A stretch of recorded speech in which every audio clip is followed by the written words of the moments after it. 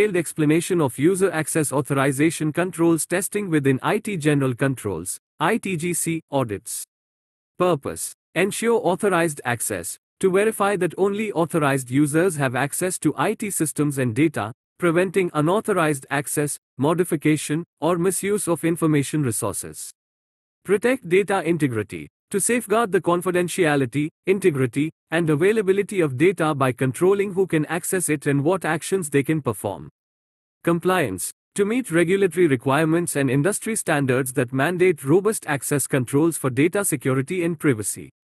Key controls tested. 1. User access management, provisioning and deprovisioning, review processes for creating, modifying, and terminating user accounts to ensure timely and appropriate access changes.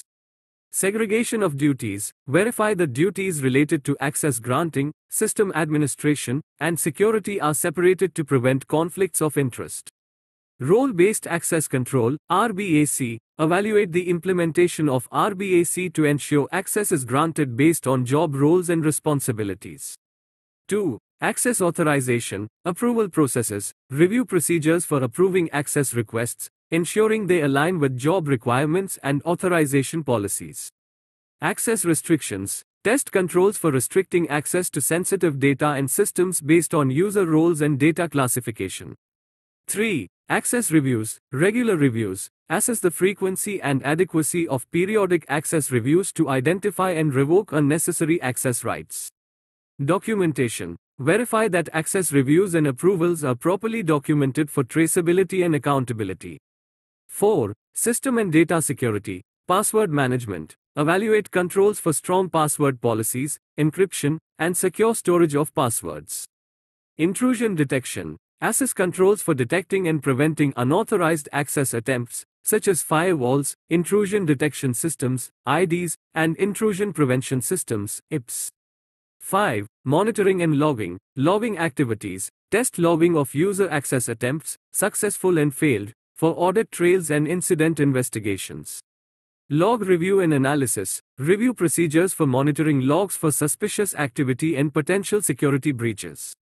Retention, verify that audit logs are retained for a sufficient period to meet compliance requirements. Testing procedures, interviews, conduct interviews with IT staff responsible for user access management, security, and audit functions. Documentation review, examine policies, procedures, system configurations, and access control settings. Testing techniques, employ tools and techniques to test access control effectiveness, such as penetration testing and vulnerability scanning. Log analysis, review access logs for anomalies, unauthorized access attempts, or policy violations. Common findings and recommendations. Inadequate controls, identify weaknesses in access provisioning, authorization, review processes, password management, or logging.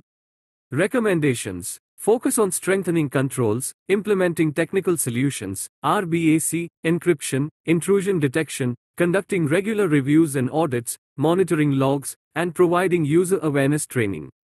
Importance. Data protection. User access authorization controls are crucial for protecting IT systems and data from unauthorized access, data breaches, and compliance violations.